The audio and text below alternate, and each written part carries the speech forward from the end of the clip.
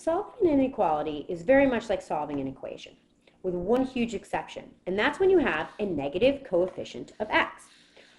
In this, we are going to just subtract 3 from both sides. We're going to be left with negative 2x is greater than 8. And then we're going to divide by this negative 2, and that's where the problems start.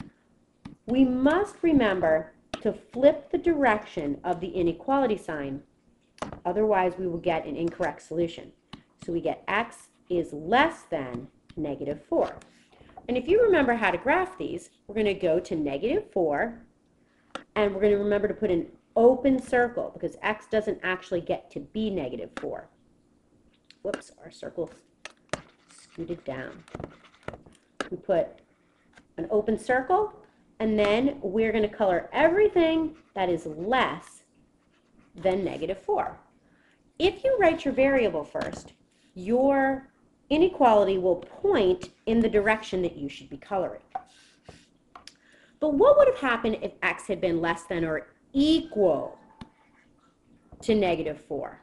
The only difference in that is that we would put a closed circle because x actually gets to be negative 4 and all the numbers less than.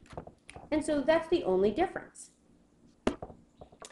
And now for compound inequalities. Most situations in the world can be described with a compound inequality versus just a regular one.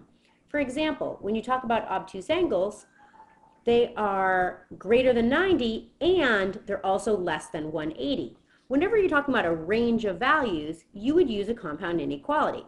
You could use or if you were describing the hours of a store, instead of saying they're closed between noon and 2, if you say you need to show up before noon or after 2, you could use an or statement. So what do those look like when we graph them? Well, for solving, it's going to be the same story. We're just going to, for this or statement, we're just going to solve each problem on its own. And we'll get x is less than negative 2. Or it could also be this situation. We're going to subtract 2 from both sides, and we get x is greater than or equal to 4. So remembering when to use a solid dot and an open dot, we're going to get those in there. X is less than negative 2.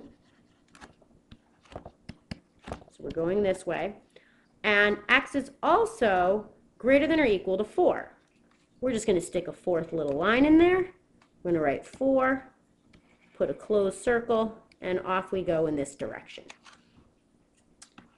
And or statements often look like they're going in 2 different directions. That is normal, and that is what it should look like. But what happens with and?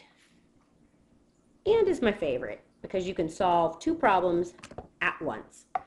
If we want to isolate this x, we want to get rid of the 5 by subtracting it. But we need to subtract it from all areas. So we get negative 2 over here, less than or equal to 2x less than 6. Now we're going to divide everyone by positive 2, so don't worry about flipping anything. And we're going to get negative 1, x, and 3. And this just means you're going to graph everything from negative 1 over to 3. We've got our open circle, color it in because it's got the equal sign. Our 3, open, leave it open, and you just color everybody in between. An and solution is the part that both of them have in common, and it should look like that.